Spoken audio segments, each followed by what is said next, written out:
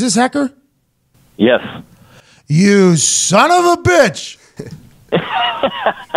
What's going on? What a show you put on last night, Johnny.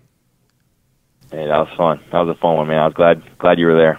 I was watching you warm up, and by the way, big fan of the way you warm up. I like what you do. You practice every kick pre-getting your uniform on, pre-getting your pads on. I used to do the exact same thing. I never understood people that didn't, by the way. So watching you warm up was a lot of fun.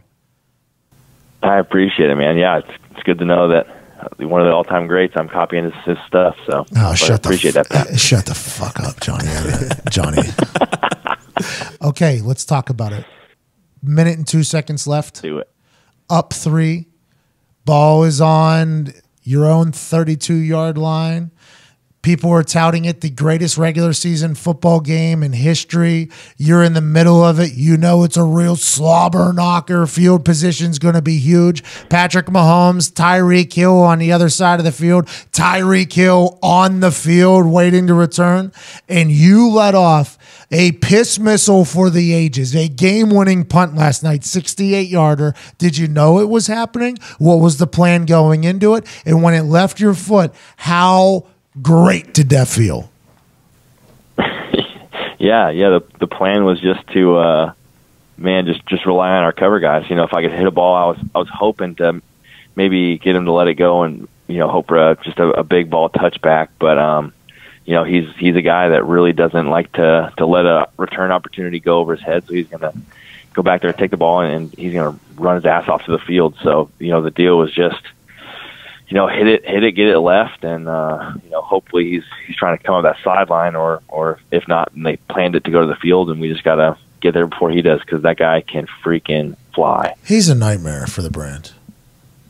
Absolutely, I think you called him a for the brand terrorist, and I completely agree. I was screaming that on the sideline before the game. I was getting looks, Johnny, from I was screaming terrorist in the middle of a stadium. I didn't even think about it. Maybe not the best place to scream terrorist, but if people knew the context, they'd totally agree with you. He's so talented. He's so fast. That game last night was so incredible. Going into it, you guys knew that it was going to be a big one. I assume the whole week, McVay, were you guys hyping this up? Now, listen, I know everybody says it's just another game, but having a brain and being a human, you guys had to know that this game being Monday Night Football in Los Angeles against a team that is everybody's touting could potentially be your Super Bowl opponent at one point if we can get by the Saints and the Patriots, obviously, and all that. You guys had to know that this was going to be a big game and we're ready for it. Yeah, absolutely. I mean, 2 9-1 teams, the top 2 dogs in the NFL squaring off. Man, in primetime, there's nothing like it. And, to have it in L.A. was huge. After it was, supposed to be in Mexico, that kind of sucked. We didn't get to kind of experience that situation. And, as the elevation there for the brand would have been huge. Oh, my God. You would have had a monster. That 68-yarder might have won out of the – you might have hit the stands.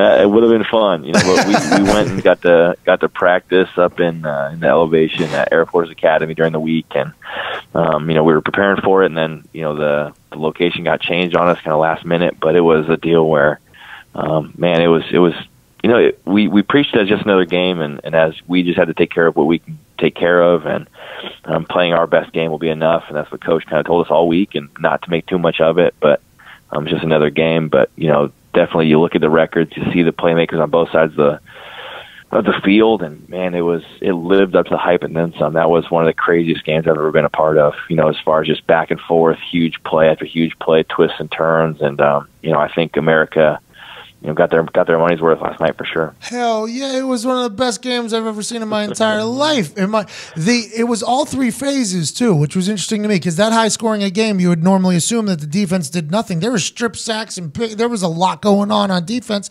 And then you guys, you and Colquitt were put on a show special. It was a great football game. It was like the epitome of what football should be. It was magical. Right. Yeah, I think with the way the rules are moving in the league, protecting offenses and going for big points, those are the kind of games they're trying to put out there. How many different punts do you have? You have that weird punt back to the left I ain't never seen before. How many punts do I have? I don't know. You have that weird 3, punt. 4. You know which one I'm talking about. You have a weird punt back to the left where you turn it over somehow. You act like you're aiming right, and then you come across your body because you're like 6'10", and you hit this ball back to the left. How does that even come? Like, how does that even become something that you think, yeah, I should do that? You know what's crazy is I used to practice that punt with Ryan Allen in college. That was something that we would do, just kind of messing around.